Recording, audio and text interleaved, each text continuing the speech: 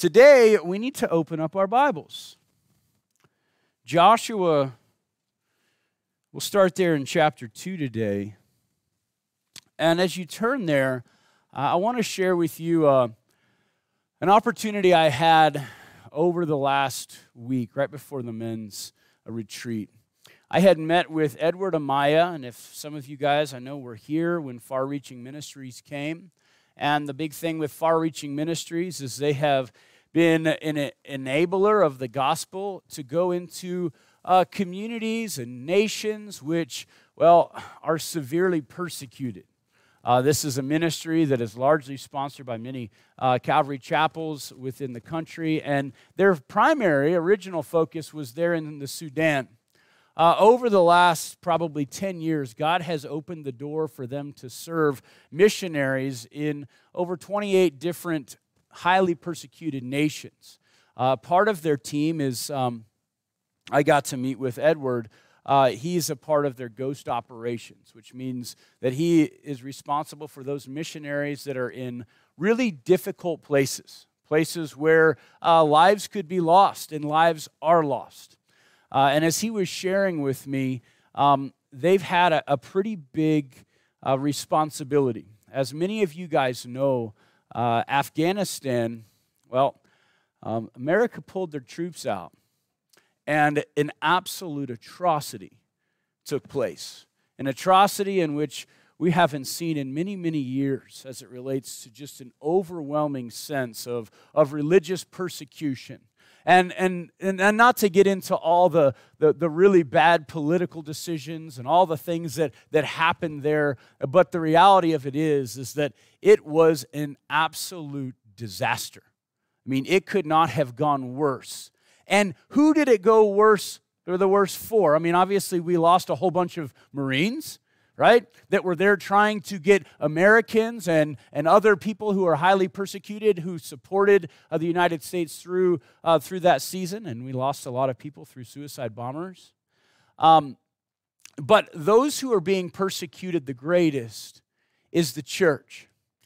The moment that it happened, he shared a few stories, and the reason why he's so familiar with this, with what's going on there is that they have, worked with and continue to support several missionaries in that area. And so what they're looking to do is they're looking to find ways to get these key individuals, these Christians, these Christian families, these, that they know of and aware of. There's about 3,000 of them that they've been able to identify clearly. They've got to get them out of the country.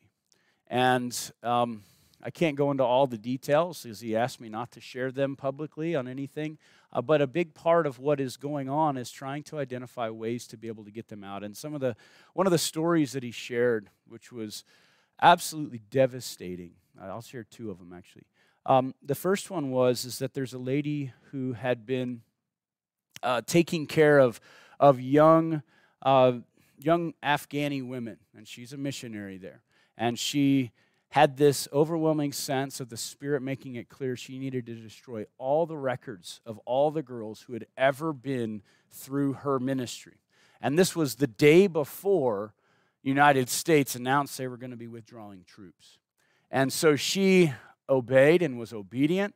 And then that very next day, as soon as the withdrawal took place and the Taliban took over, they came to her door, knowing that if they could understand where these young ladies have then eventually been sent, that they could start to find other Christians in the country to be able to kill. They were able to find ways to get this lady and a handful of these girls in hiding.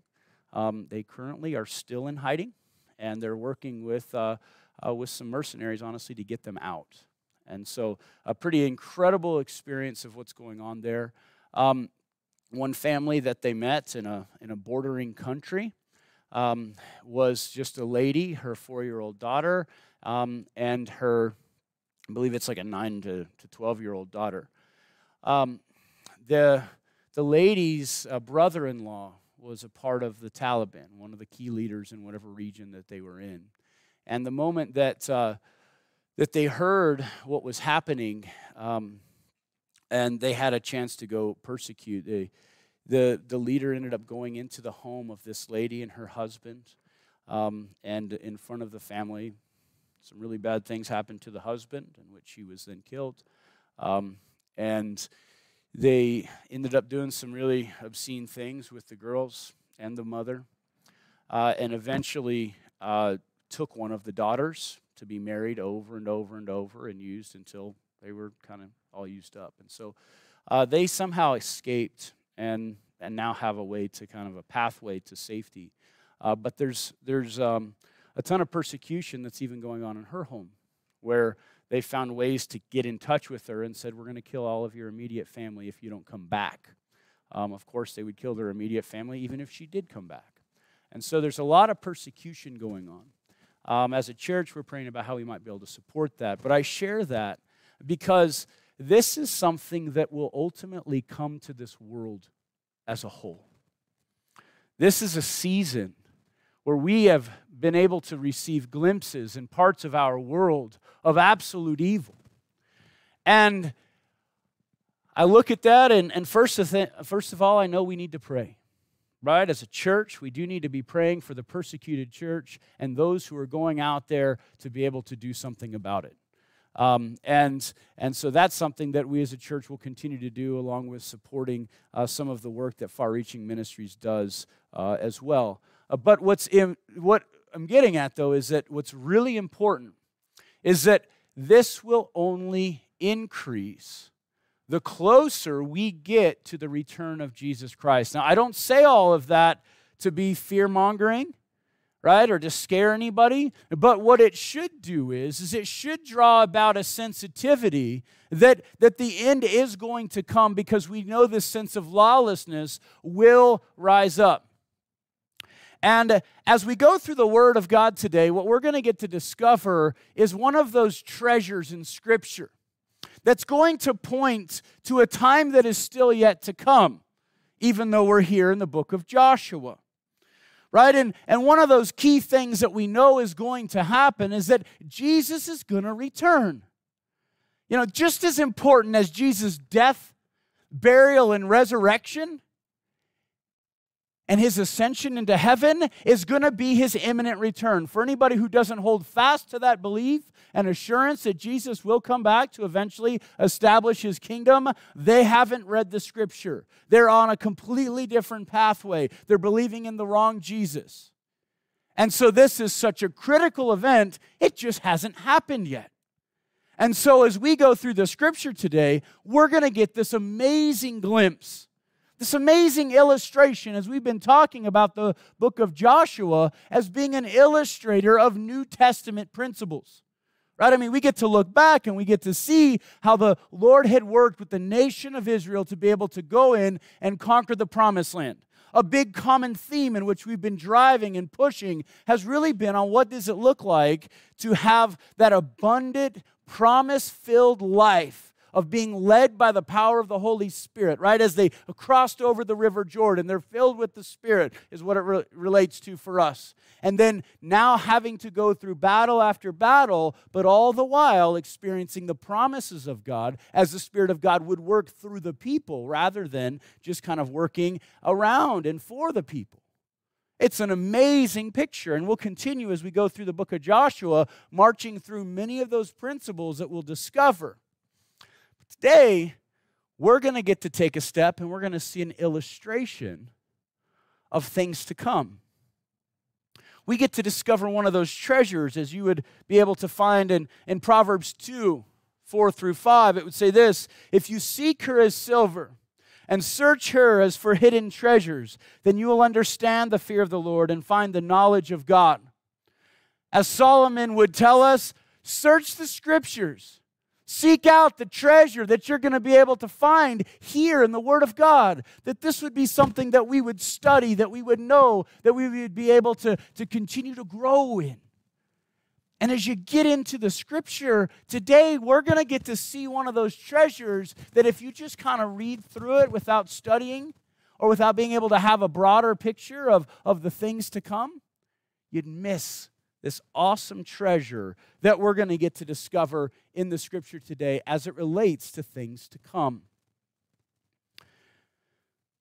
And to give you a little bit of background as we get into the book of Joshua, we've covered so far all the way up to Joshua chapter 7. But starting there in chapter 2, we find that as the Israelites have crossed over into the Jordan, before they crossed over the river Jordan, they sent spies to go into the land and be able to spy out what would be their first obstacle when they get into the promised land. They send these 2 spies in, and they go to Jericho. It was a well-fortified city. They had 2 walls that were built around the city, who was actually then built upon a hill, which would have made it one of the most fortified cities in the region.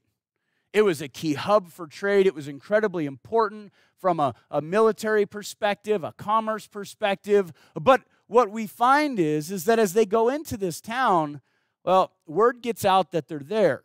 And so they go and stay at Rahab's house, who Rahab, well, she was a harlot, right? And so we know that she had people in and out of her place all of the time. That was her trade. That's what she did. She spent her life, well, doing things for other people that, well, really become sin. And so it's a sinful lifestyle in which they go and they stay in this lady's house. And we start to hear them sharing with Rahab some of the things that have happened. These 2 spies, well, they weren't just spies, but they became witnesses. Witnesses that are proclaiming the good things that God has done. We know that she would protect them, save them from being, well, captured by those there in Jericho, and by that was her faith was accounted to her.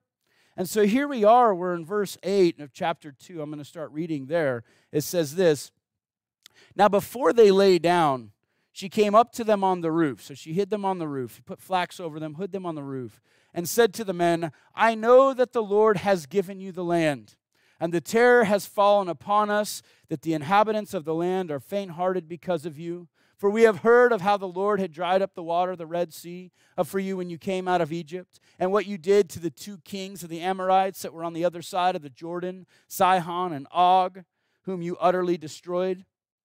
And as soon as we heard these things, our heart melted. Neither did there remain any more courage in anyone because of you. For the Lord your God, He is God in heaven above and earth beneath. Now therefore I beg you, swear to me by the Lord, since you have shown me kindness, that you will also show kindness to my father's house, and give me a true token. And spare my father, my mother, my brothers, my sisters, that they may have, and all that they may have, and deliver our lives from death." And she said, and then she let them down by a rope through the window, for her house was on the city wall, and she dwelt on the wall. And she said to them, "Get to the mountain, lest the pursuers meet you. Hide them there 3 days, hide there 3 days until the pursuers have returned. Afterward, you may go your way." So as we get this picture of Rahab, we get to see a glimpse of what it is to be, well, us. We ourselves are much like Rahab, caught in a situation where we're living, well, in a place that has rejected the Lord. They've rejected God, just as we live today in a Christ-rejecting world. And as a result of that, we ourselves have been caught up in that same level of rejection, ultimately until we've put our faith in Jesus Christ. Meaning that we would go after any and all other gods, any and all other things in which we would allow ourselves to have our affection set towards, rather than what would be right, true, and holy. We ourselves were like Rahab, weren't we? We had all gone down those paths. Some of you may be there even today. We've been down those roads. And what have we found? I believe just as Rahab would have found, there wasn't hope. There wasn't this idea that there would be safety and security living there in this world in the same way that that world would go, until then she heard the good news of those 2 witnesses. She got to hear the proof and the truth that something really happened. That all these sort of stories of God's goodness and graciousness towards the children of Israel, they're true. I finally got to see somebody who got to not only experience it, but they live by faith because of it. Something changed in her. She starts to now say, this is the Lord God. She's radically changed by it. And then she had said, listen, in verse 12, as I read, therefore I beg you, swear to me by the Lord, since I have shown you kindness, that you will also show kindness to my father's house, and give me a true token, and spare my father, my mother, my brothers, my sisters, and all they have, and deliver our lives from death. Is there something that can be done for my family? Is there something that can be done for me? In light of all the things in which are coming, an absolute understanding of destruction that's going to come upon Jericho because of all the things in which we've seen in the past. Is there something that could be done for Rahab? Something that could possibly be done for her family? Is there any way that she herself might be able to be saved? Turn with me, Acts chapter 16. Acts chapter 16. You'll see a rather familiar story.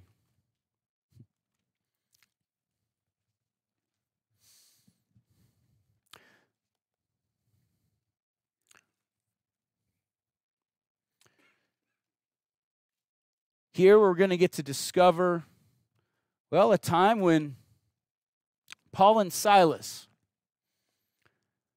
they had been proclaiming the gospel, and unfortunately, they had messed up somebody's business because a fortune-telling girl had been converted. Here we are in verse 25. They were thrown in jail, and it says this, but at midnight, Paul and Silas were praying and singing hymns to God, and the prisoners were listening to them. And suddenly there was a great earthquake, so that the foundations of the prison were shaken, and immediately all the doors were open, and everyone's chains were loosed. And the keeper of the prison awaking from sleep and seeing the prison doors open, supposing the prisoners had fled, drew his sword and was about to kill himself. But Paul called with a loud voice, saying, do yourself no harm, for we are all here. Then he called for a light and ran in and fell down before Paul and Silas, and he brought them out and said, sirs, what must I do to be saved? What should I do to be saved? What do we see here? God sends two men into a fortified place. These men were called to be witnesses as they were singing praises, and everybody's hearing them there in the prison. There's one man who's been caught kind of stuck dealing with a place that was severely sinful. Now in a position where he knows that his destruction is going to be imminent and it's coming, has to come face to face with the reality. What must I do to be saved?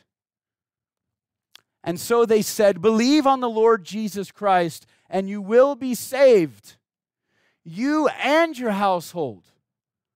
How cool is this? An amazing parallel. Then they spoke the word of the Lord to him and all who were in his house, and he took them the same hour of the night and washed their stripes, and immediately he and all his family were baptized. And now he had brought them into the house, set before them, and he rejoiced, having believed in God with all of his household. Just as she would have sent the two spies out into the wilderness to protect them, to save them, this jailer cleaned up the wounds. And then the whole family ultimately was saved. You see, what an amazing New Testament picture of what's going on with us. What must they do to be saved? They must believe on the Lord Jesus Christ, and you shall be saved, you and your household. There was no other commentary. There was no longer, if you do this, this, and this.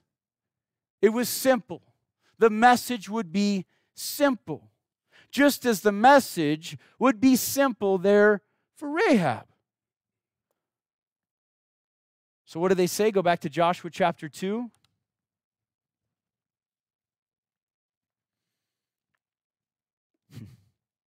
As you get there, we have to kind of think about Rahab. She's saying this, what must we do to be saved? How can my family be spared? How can I be spared? What is it that she needed to be spared from? Well, the obvious, right? The obvious is that destruction would be coming, right? That the nation of Israel was coming to be able to take out Jericho, this sinful city. So for her, she knew that destruction would certainly be coming because finally, Jericho would be judged for their sin. But was that it? Was that all that she needed to be saved from? Well, for Rahab, she lived a life in sin, didn't she? She was stuck living in a world of sin. The immorality she had walked in, the lifestyle that was riddled with pain, fear of what would come next, the constant in and out of those who would come into her home, only there to use her, past regrets, those would all be things in which she would also have desired to be saved from. And so when we sit there and we look and we wonder, well, what is it that we truly are saved from? So many times we might hear the gospel and it says, have you been saved? Well, what's the question? Well, what am I saved from? I know as I was an unbeliever, what am I saved from? My life's going okay. Things seem to be lining up.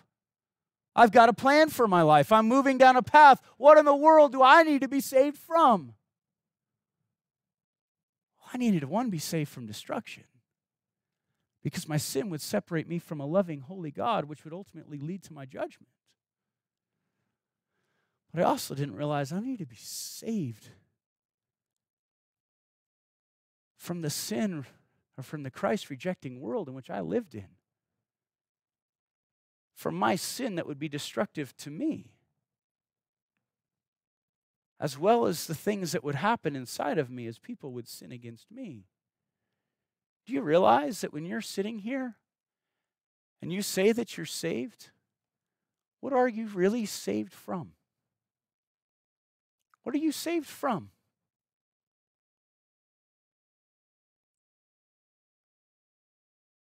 Does your life look as though you've been saved from something? Because if somebody is saved from absolute destruction, their life is going to be incredibly grateful and thankful and likely going to change so that they wouldn't walk that same path yet again. That they wouldn't. And so for her, what must she do? What should she do to be saved? There in verse 17, it would say this, so the men said to her, we will be blameless of this oath of yours, which you have made us swear, unless when we come into the land, you bind this line of a scarlet cord in the window, through which you let us down. And unless you bring your father, your mother, your brother, and all your father's household into your home. And so it shall be that whoever goes out of the doors of your house and into the street, his blood shall be on his own head, and we will be guiltless. And whoever is with you in the house, his blood shall be on our head, if our hand is laid upon him. And if you tell this business of ours, and we will be free from this oath in which you made us swear. What should she do? Well, it was the same thing the jailer needed to do. she would have to put her faith in something. And in this case, it would have been a scarlet cord. A scarlet cord, one that would be, dyed the color of blood, that she would hang outside of her window, which would have reminded us clearly of the day of Passover, right? In which God had said judgment would be coming for all those who did not choose to put their faith in the blood of the Lamb that is put on the doorpost there on Passover. And just as they put their faith in the blood of the Lamb, she herself would put her faith in a representation thereof as well, just as we ourselves must do. And so now she's done that, right? She clearly, immediately, when you see at the very kind of into that, then she said, according to your words it shall be. And she sent them away, and they departed, and she bound the scarlet cord in the window. Immediately, she did that. So now, what is her job for the next, how long? Now, mind you, Rahab doesn't know Joshua chapter 3, chapter 4, chapter 5, chapter 6. She has no idea. She didn't get the, tomorrow's newspaper. So she has no idea. What is she going to do now? What is her job? What is Rahab's number one responsibility now? She came out of a life of sin. She came out of she's now the crazy one who's saying, listen, I've just put my faith in this God of Israel. How do you even know the God of Israel? Who talked to you? Well, let me tell you the story. It's incredible. So her job for who knows how long is to make sure that her family and those she loves and she cares for is going to do the same thing she did and put the blood or put her trust in what represents the blood of the Lamb, Jesus Christ. That she needs to get him in the household so that they might be safe. Okay, so that's clearly our job right now in this season of our life, which we should be dedicated, focused on continuously sharing our faith, ready to go, ready to bring as many people as we possibly can. So now as we continue to look forward, what do you think Rahab's looking for when destruction comes? How is she going to know that destruction might come in an instant? When the attack might actually take place there on Jericho? What is she waiting for? She's waiting for the Jordan River to stop and for this big flood of Israelites to come into the Promised Land. She's waiting for the nation of Israel to come into the Promised Land. Because when they come into the Promised Land, that's an understanding of when she would ultimately, that city and that entire region would end up facing some level of destruction. Just as we must look for and look back to, thankfully now. We know that pending judgment will come on a Christ-rejecting world the moment that the nation of Israel comes back into the Promised Land. Just as Isaiah 66 would tell us. Verse 8, for God did not appoint us. That's not it. Why did I copy and paste that one wrongly? Turn with me to Isaiah 66.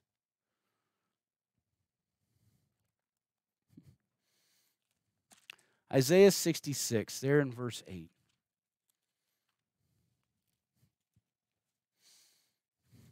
You notice this is the very last chapter in the book of Isaiah. Isaiah has 66 books in it, and it has a similar structure to it as the entirety of the Bible. And so it's very important to understand that, because there in the very last chapter, we're getting to get a view of end-time prophecy. And so it says this there in verse 8. It says, who has heard such a thing? Who has seen such a thing? That shall the earth be made to give birth in one day? Or shall a nation be born in once? For as soon as Zion was in labor, she gave birth to her children. Just as we got to see what? The nation of Israel going through their most severe persecution. They're in World War II, which would be likened to great labor. That God brought forth a nation in one day, May 14th, 1948, which gives us a point in time to look back to and say, wow, we know that the time must be near because the nation of Israel has entered in to the promised land. Have they captured the full promises of God at this point? Have they given their hearts over to Jesus Christ? No. Has the nation of Israel, as they crossed over the Jordan, captured the promised land at this point? Not a chance. Not yet. And so what would have been her promise? That when judgment would come, that she would not be, well, caught up in it. Her promise is that they would give her a token, or it would have been a payment, or understanding, some sign. And the sign would have been the scarlet cord. Just as those who are followers of Jesus Christ, well, we ourselves, because we've put our faith in Jesus Christ, we would not experience the judgment of God. But rather, we would find ourselves taken out. Just as 1 Thessalonians chapter 5, verse 8 would say, for God did not appoint us to wrath. Who's he talking to? He's not talking about Israel. He is talking about the believers in Christ. You Gentiles, you and me, that we are not appointed to wrath, that we are not going to be going through the destruction, but rather we'll be taking out of the destruction, but unto salvation through our Lord Jesus Christ, who died for us, that whether we are awake or asleep, we should live together with him. What is our token? Our token is the blood of the Lamb that was shed there on the cross of Calvary, Jesus Christ. That is the very thing, our salvation, in which we hold so tightly and dearly to, which would give us a confident hope in which we would not face the wrath that is to come. Now get this, that doesn't mean we don't have a bunch of pre-rapture sort of things that go on. That doesn't mean that believers in Afghanistan are going to be free from the sinful effects of this world as things continue to get worse. It just means that there's no longer going to be the wrath of God coming. And say, well, was it really the wrath of God that took place there on Jericho? What's interesting is, as you would, continue on, as we get to see that Jesus, the commander of the Lord's army, would come and he would meet with Joshua before they would go out to battle. We'll get into that in just a second. So what do you think Rahab should do? She knows judgment's coming. She knows that there's going to be this point in time in which Jericho will certainly fall. It has to. Their time clock is almost up. What should she do? Well, the first thing is that she should have great urgency, shouldn't she? What do you think you do if you're Rahab and you just met two guys who came to tell you that we're going to come destroy the city and that God is real and you've put your faith in him? Now, what are the first things she's going to do? She's going to go share with her family and make sure that they're in the house, isn't she? That's a sense of urgency. Why? Because she has no idea the timing, no clue when it's actually going to come. So therefore, she's constantly going to be pressing in to make sure that those who she loves are going to be able to come into the household of faith. That would be her logical response. How would she do that? Just one more person at a time. Just one person. She'd go to her mother. She'd go to her father. She'd go to her brother. She'd go to her sisters, her sister-in-law. Anybody else that would be willing to listen to this lady who once lived in sin but has now put her faith in Jesus Christ, she's likely going to tell.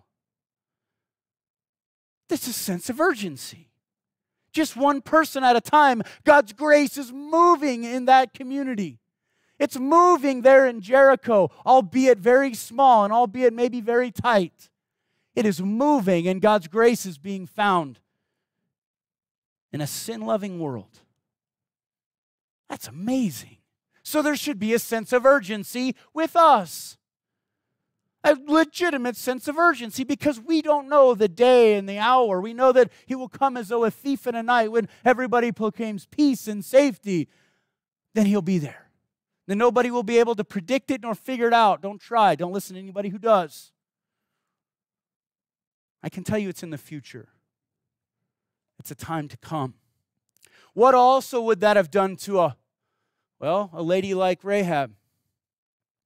Do you think she continued on living in the same patterns of life in which she had before? Could you imagine? Not a chance. She would make herself ready for the day when her salvation would be completed, where it was no longer simply by faith, but rather experienced by sight. She'd wait for that moment, but she would keep herself pure. Just as Jesus would share that parable, where He said, the kingdom of God is like 10 virgins, 10 ladies who were preparing for the bridegroom. Bridegroom showed up, but the problem was that 5 were ready, 5 were not. And the 5 that were not ready were not able to meet the bridegroom, because they needed to have oil in their lampstands, which should be likened to the Holy Spirit. How are we prepared and ready for that moment? Is that we should have the Holy Spirit working inside of us, filled with the Holy Spirit, walking further and further away from our sin, purifying our hearts before the Lord, allowing those ways of sinful lifestyles to just, be of the past and walk in a level of holiness where we're ready at any instant. I can imagine, and I'm even convicted. How many times in the last week would I have been radically ashamed if the Lord would have just simply appeared at that moment, in that instant? Whether the deceitfulness of my heart or my actions is just fully on display, or just wrangling on the inside. No, there should be a sense of purity as we prepare and make sure that we ourselves are ready. And so as Joshua crosses over into the promised land, we see that he did get instructions, from the Lord. Right there in chapter 5, verse 13, and it came to pass when Joshua was by Jericho that he lifted his eyes and looked, and behold, a man stood opposite of him with a sword drawn in his hand. And Joshua went to him and said, "Are you for us or for our adversaries?" And he said, "No." Such an important key. Go listen to the message. It's huge. "But as the commander of the Lord army, I have now come." I am now in control. I am now directing and guiding everything that's about to happen. Joshua, you're no longer going to be putting together some incredible military plan. You're not going to put the game plan together and say, "Okay, boys, let's get it done." No, Jesus, so we know that this would be Jesus because here he falls on his face and worships him and says, "What does the Lord say to his servant?" In the Old Testament, every time in which we would see this worship take place, and it's certainly from the Lord, and it's not like rejected, like when the angel would come and people would fall on their face, they say, "Get up." In this case, it's not the case. The worship is received. He says, "What is it that you want me to do? What shall I do?" And so at this point, Jesus is in absolute and total control. So he gives them this instruction. We'll jump there in chapter 6, verse 2. It says this, "And the Lord said to Joshua, See, I have given Jericho into your hand, its king and its mighty men of valor, and you shall march around the city, all the men of war, and you shall go around the city once, and you shall do 6 days. And 7 priests shall bear 7 trumpets, of the ram's horns, and before the ark. But the seventh day you shall march around the city 7 times, and the priests shall blow the trumpets. And it shall come to pass that when they make a long blast of the ram's horn, and when you hear the sound of the trumpets, that all the people shall shout with a great shout, and then the wall of the city will fall down flat, and the people shall go up, every man straight before him. Then Joshua, the son of Nun, called the priests and said to them, take up the ark of the covenant, and let 7 priests bear 7 trumpets of the ram's horn before the ark of the Lord. And he said to the people, proceed and march around the city, and let him who is armed advance before the ark of the Lord. So we get some of the instructions of now how this battle would ultimately ensue over a period of time. Notice, they're right there at the edge of Jericho. Destruction has yet to take place. We see here that he's going to send the Ark of the Covenant into this battle, which is not normal, which is not typical. We see later on that Saul tried to do this, and he got in a lot of trouble. And so they would then march around the city for 7 days. And then 7 times that final day, there would be 7 priests carrying 7 horns. It's important to note these were not your typical battle horns. These would have been your shofar. We can see that, in the book, I believe it's Deuteronomy, where they talk about the horns that are made out of silver, right? Those would have been the horns that would have proclaimed charge or announcement for battle. But instead, these horns would be used to call people to worship. Call them to worship. And then there would be a great shout when the final trumpet had been sounded, and then the walls would fall, and eventually Rahab and her family would be, taken out of that destruction. So what does all this mean? Why is it that this is such an important kind of process as we look forward into the things to come? Now, the first thing we see there is that the ark. Why would they have the ark marching around this city for 7 days? Well, because the ark represents salvation. So where do you get that? Well, let's go back to the first ark. There in the days of Noah. You realize when he built the ark, right, a large boat, the idea there is that this would be for the salvation of all of the people as God would ultimately judge a sinful world. Sound familiar? Absolutely. So as the floods came, what did the ark do? The ark brought the family of Noah up, caught them up, and their family was ultimately saved because they were the only ones who were found righteous. Just as we would have seen, Moses. He was placed in a teeny tiny little ark, right, as a baby who was caught up there in Egypt, in a place where sin was designed to destroy young babies.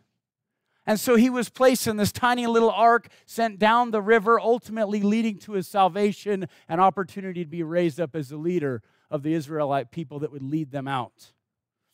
And therefore, as he was led out, he was given the opportunity to build what is known as the Ark of the Covenant.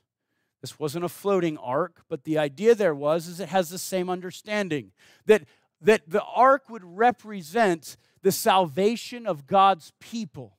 Not only would it give them the law, but it would also give them the provision, right? As you would have the law in the ark, you would have the manna that would be there, you'd also have the staff of Aaron that would have budded, would have been in the ark as well. So all of that would represent salvation.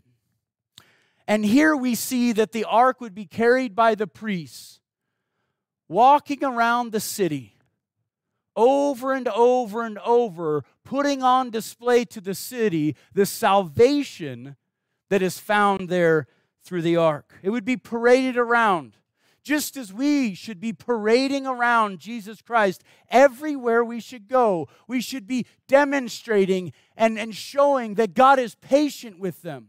You see, for 6 days, destruction, or 7 days, destruction was imminent. God's grace and salvation. God's grace and salvation. God's grace and salvation. Around and around and around it would go. Rahab, when is this thing going to happen? When is destruction going to finally be there? I mean, when everything is looking as though it should be there, we're just waiting. And around it would go as the ark would be paraded around, showing and demonstrating the salvation. Who is our ark? It's Jesus Christ, in which we must be parading around a Christ-rejecting world, saying this is the only way for salvation. Then eventually, as they go around, you can see that there would be a great shout, a great proclamation, a great shout. And we know, well, at this point, Rahab would be taken to safety. The walls would fall. And it reminds us of 1 Thessalonians chapter 4, 16 through 17. For the Lord himself will descend from heaven with a shout, and the voice of an archangel, and with a trumpet of God. And the dead in Christ will rise first, and we who are alive will remain and shall be caught up. That's the word that we get rapture from in the Latin. Together with them in the clouds to meet the Lord in the air, and thus we shall always be with the Lord. With a great shout, that happened. And in that moment and in that scene, Jesus was leading the procession. He was there guiding the troops. And so we get to see that, well, the commander of the Lord's army is ultimately one day going to come down. And with a great shout, proclamation, with the sound of a trumpet, we'll be caught up. This is the moment known as the rapture. As we look at end times, we see that the very next event that we have to happen is going to be the rapture.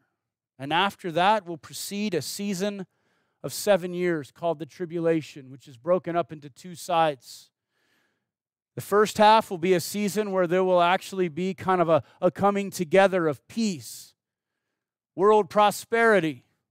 There will still be judgment, but it will be a time where people will be quite thankful to live on this earth.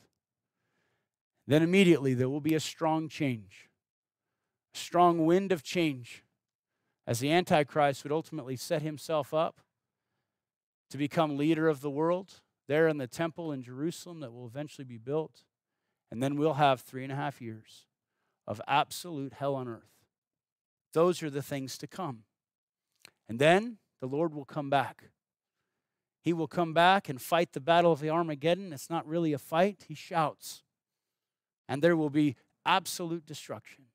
Then he will judge all the nations based on how they would have related to Jesus Christ, how they would have supported the nation of Israel through this hard season.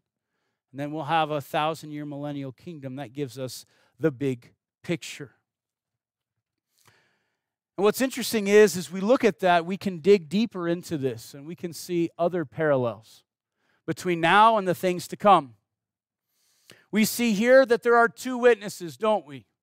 That those witnesses could be likened to the two witnesses found in Revelation chapter 3, who would go and they would proclaim the truth. They would eventually be killed for 3.5 days and left there for dead. And then there would be life breathed back into them. How long were the two spies who became witnesses there in the wilderness? 3 days. Interesting. Until they finally crossed over the River Jordan. And, well, they made it back alive. We see the trumpets that will be blown throughout the book of Revelation, pronouncing certain judgments and certain seasons of this time of tribulation. Right? And who are they blown by? Well, they're blown by angels. In this story, we see them blown by priests. The interesting thing about this is that those are actually trumpets that are made of silver and made of gold, not that of the shofar. There would be 7 days of judgment that would be pronounced on Jericho as they walked around the city for 7 days. Just as we know that, well, the tribulation would be 7 years of judgment pronounced on the earth. We can see potentially that the seventh day, as they walked around the city 7 times, this could possibly be the difference between, well, the different judgments that God would have. These would be likely the bowls, which would be seen after the 7th trumpet was blown.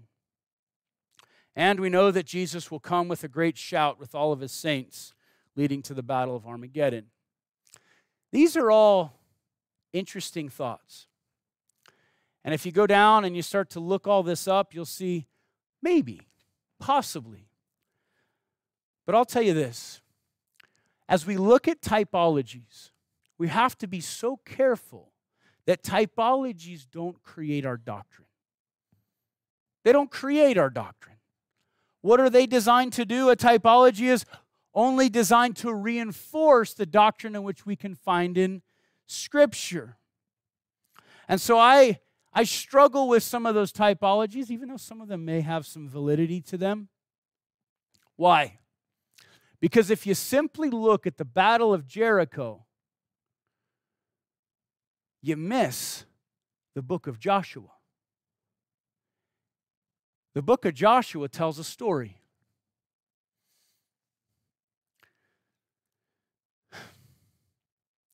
Where does it start? The other side of the Jordan. Eventually they cross in. Then destruction will end up coming.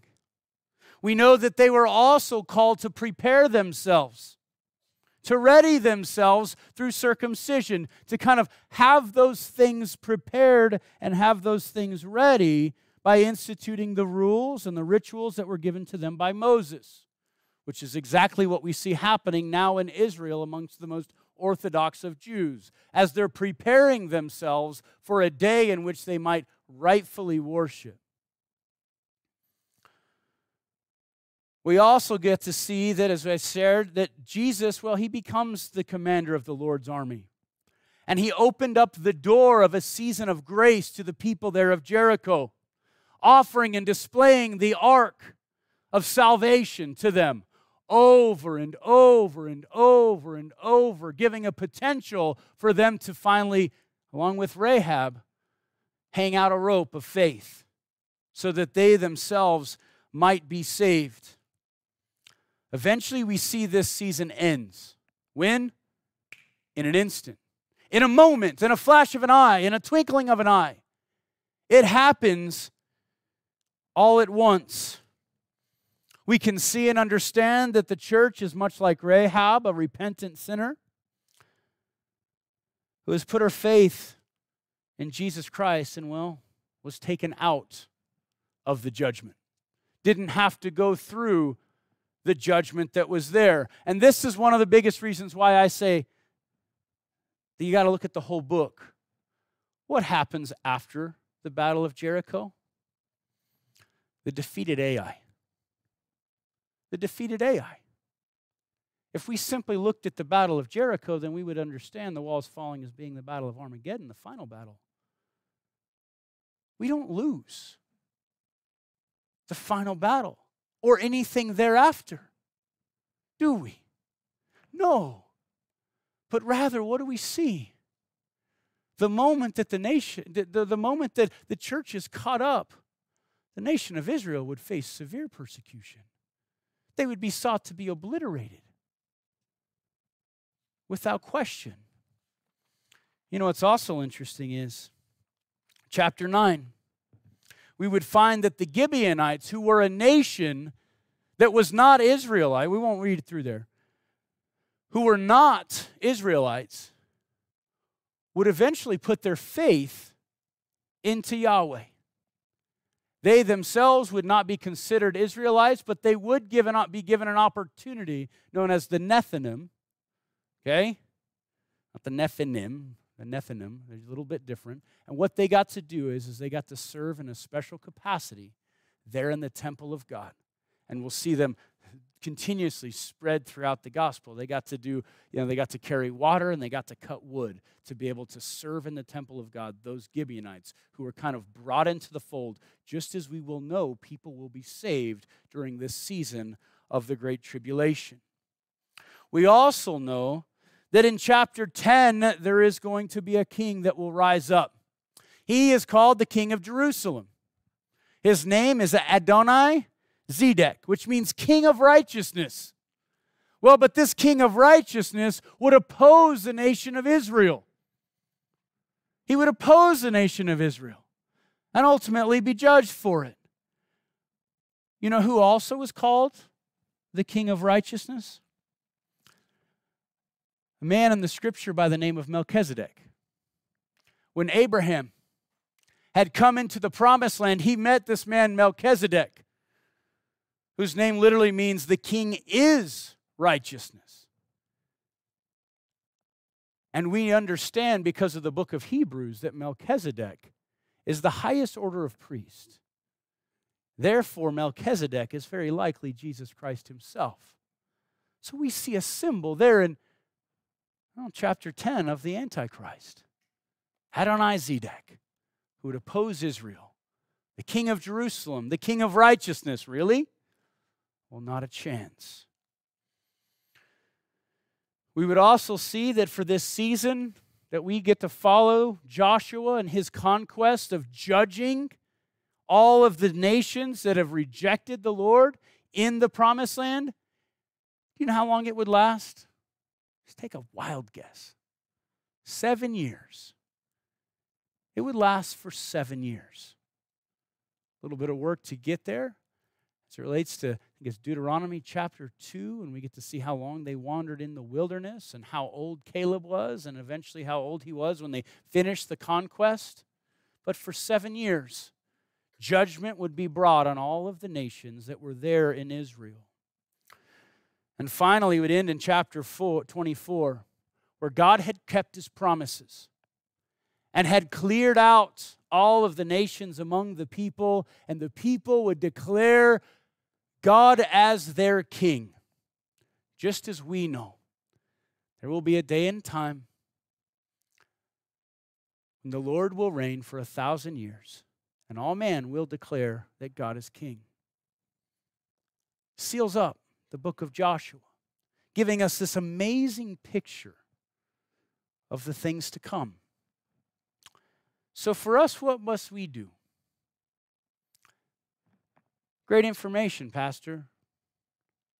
I don't do it for information's sake. I don't. I enjoy it. I hope you got to discover some treasures in the Word of God. It's beautiful. It's amazing. But what should we do? I want you guys to turn to 1 Thessalonians chapter 5. As you turn to 1 Thessalonians chapter 5, Paul was telling the early church what they should do.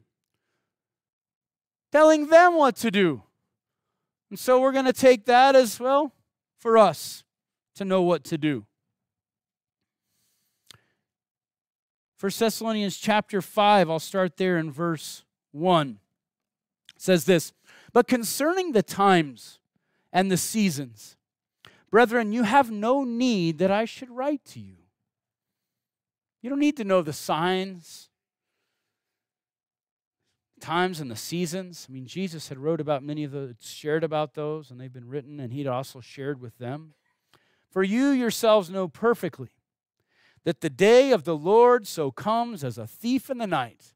Not only will you have some understanding that signs could be there, but you'll never know the moment. You'll never know the time. Rahab wouldn't be able at any moment in time to say, hey guys, it's about to happen. Come on, get in the house. No, there's a sense of urgency because it could happen at any moment. At any point in time, this moment of rapture would happen because this is right after he talks about being caught up with the Lord. You don't know when that's going to happen. For when they say peace and safety, and then suddenly destruction comes upon them as labor pains upon a pregnant woman. What do we see? Peace and safety are something that this world is actively striving for more than ever. And this is happening in such great ways, right? What are we doing? We are doing everything we can to transition all of the wars and all of the fighting between nations over to an invisible fight. Now, peace, I can't say is bad in and of itself, but we get to see a sign, a symbol that at some point, now we're walking, there's this walking around, and I don't know how many times it has to go around until it's there, but it's got to be getting close. How do we see that? Is that we've been shifting all of our attention to a different enemy. Well, it started with COVID, but as through COVID, our enemy has become an enemy that is completely invisible and doesn't fight back. It's one that we have been told is man-made and man-created. Whether it is or not, it doesn't really matter. But now our global fight is against climate change. And if the whole world can unite against one thing, we ought to unite against that. I heard that little creepy girl from Sweden sharing, right? Sorry. God, she is created in God's image. But as she would share, she's just like, what's going to happen with my kids and my grandkids if we don't get this thing together? Right? I mean, it's all teleprompted and everything else, whatever. But here's the deal. The whole fight has been shifted over. Global tolerance has become the religion of the day. Not that tolerance is completely bad, unless you're intolerant to people who have strong moral values. And that's been the other attack, is that if I can remove every moral position and every moral battle, a moral stance, what's right for you is great and what's right for me is fine too, then we don't ever have to be at odds, do we? We don't ever have to, there could be then peace, because you could have a completely different way of thinking, and I'm accepting of that. The problem is that the Bible's clear. There is absolute truth. There are things that are clearly sin that are going to separate people from God. There is certainly a judgment coming on this Christ-rejecting world. I promise you that's going to happen. We can't play games with that. We can't get caught up in it. But that's the direction of our world, where every man would do what he thought was right in his own eyes, just as in the days of Noah, when destruction would come. But thankfully, guys, there's an ark, and that's Jesus Christ. We see a global economy, which is going to be absolutely necessary for one man to be able to control everything. Globalization is one of the key things in which shows us that the time is getting near. And what's been crazy about this is that the World Economic Forum has done such a great job at convincing every major corporation in the entire world to start to make adjustments. Well, why? Because as Americans, we tend to kind of play this freedom card. Freedom of religion, freedom of what we speak and say, freedom of all these things. But you know how they can get to us? Our pocketbook. And so therefore, while they may not be able to legislate something, they can certainly control something. And that's going to be controlling it, everything from the morals in which we stand for, controlling it based on how much people make, and try to level the playing field across the board, which in itself, just taking little boxes, people can be like, oh, this is so big, so what? So everything becomes such an incredibly unbelievable deal where you look at it, it's like, when in the world are you going to come back, Lord? How many times have you been walking around the city of Jericho showing the grace, and when does it finally come up? When does judgment finally have to hit? What must we do? First thing is we should watch. We must be watchful, which would require us to live with an urgency and expectancy. Rahab sitting there looking out her window through that scarlet cord would see judgment coming. And it would have only sped up her conversations. It would have only sped up one time around. Is it happening today? She has no idea. 2 times around. Seventh day, they keep marching and marching. It's getting closer. It's getting closer. Sounds a whole lot like labor pains, doesn't it? More frequent, more consistent. We must be sharing with an expectancy that it could happen in an instant. We must also be sober. Where do I get that? Continue reading on with me, 1 Thessalonians. Verse 4, but you, brethren, are not in darkness, so as this day should overtake you as a thief. You are all sons of the light and the light of the day, or sons of the day. We are not of the night nor of darkness. Therefore, let us not sleep as others do, but let us watch and be sober. For those who sleep, sleep at night, and those who get drunk, drunk at night. But let us who are of the day be sober, putting on the breastplate of faith and love as a helmet of hope for salvation. And then it would say, for God did not appoint us to wrath, but to obtain salvation through our Lord Jesus Christ, who died for us, that whether we wake or sleep, we should live together with him. So we must watch, and then we must be sober. Sober with what? Well, it says the breastplate of faith and love. We must make sure that we protect our heart. That's what the breastplate was for. We must protect our heart from allowing us to develop bitterness, anger, unforgiveness, so that we could not represent Jesus Christ well. That we couldn't join in a procession of parading God's salvation around a certain sinful city. We must protect our heart. And we also must protect our mind through the helmet of the hope of salvation. The way that we think, because there's so many attacks that are coming at us, so many things in which we might see on social media, on the media in general, that are constantly trying to tweak the way that we think. We must protect it with what? The hope of our salvation, knowing that Jesus Christ must be at the center of everything that we may think. And by doing that, we fix our eyes on Christ. And that hope of salvation is so critical. Because as you walked in this place,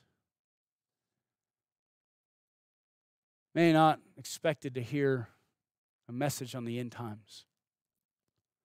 But here's what I know we all need. Jesus is coming soon. He's coming soon. I don't know what you've been facing, what you've been going through, what you've been dealing with, but he's coming soon. And there should be no greater thing that we should look forward to than we're face to face with our Lord. To be caught up in an instant, to be caught up in a moment, in a twinkling of an eye, whether through life or through death. We know he's coming quickly. That in its own should take all of the hope and all of the affection in which we have for this world and place it on the thing to come. The day where our salvation is no longer by faith, but it now gets to be experienced by sight. What a blessing that moment shall be. So I don't know what you may have walked in here with, but you ought to walk out of here with a great sense of hope that Jesus Christ is coming. There is no greater way for us to have that at the center of our forefront than for us to take communion. For us to be able to come and enjoy taking communion together as we get to look at the very elements in which God has given us, our Savior Jesus has given us, as a way to remember what he's done for us. You see, when we get to heaven, when we see Jesus maybe caught up in the clouds, we will see a lamb who was slain. We will see him as he was, a price heavily paid for our sin. Father, we thank you, Lord, that your word is true. It's alive and active, God. And as we look forward, I pray, God, that we can see you as we look backward as well. That in all things that you have shown us and displayed to us, the hope of our salvation, the ark of our salvation is only found in you. That as we place our faith and trust in you, God, may we be able to understand what that will maybe look like someday when we get to have our faith turned into sight. What a blessing that day will be. Father, we, like Rahab, have no clue about the timing. Don't know how you're going to work all these things out in its perfect picture. But we can't wait. May we be urgent with our sharing. And may we be sober-minded with our doing and our thinking. As we come forward to take of the communion, may you move our vision off of this world, off of the sin that may surround us or may even be entangling us, and place our hope firmly in the commander of the Lord's armies, the captain of our salvation, you, Lord. We praise you, Father. In Jesus' name, amen. Let's stand, and as we take communion,